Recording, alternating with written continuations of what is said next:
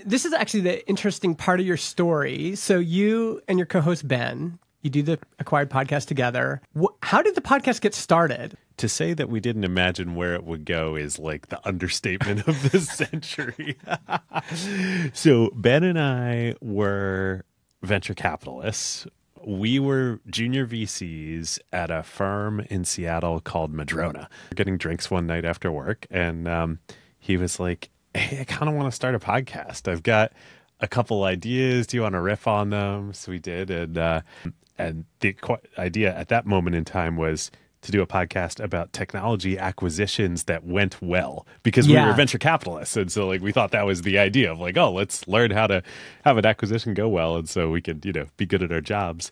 And when he told it to me, according to him, I said, that's such a great idea. I like it so much, I'll do it with you. And that's how it all started. And that was very soon to be 9 years ago. Starting the podcast, it sounds like you both had this curiosity that was similar. And then would you say the other motivation was just professionally, like if we can dig into this and understand what makes a great tech acquisition, we'll be better at our jobs? Yes.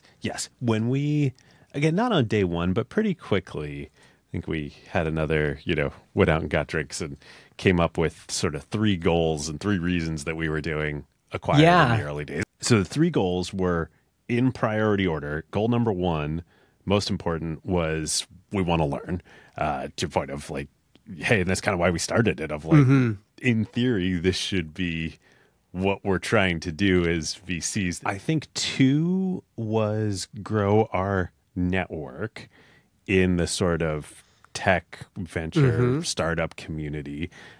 We never were, even in the early days, we were never a guest-driven show, but we always occasionally had guests. And that really continues through to today. Most of what we do is just Ben and me, but we have guests.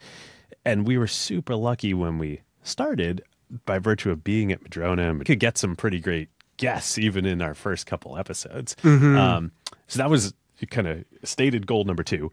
And then stated goal number 3 was increase our, influence and, our awareness of Ben and me as venture capitalists in the Seattle tech and broader, U.S. tech ecosystem. As far as goals go, those are great. It's like, we're doing this because we want to learn.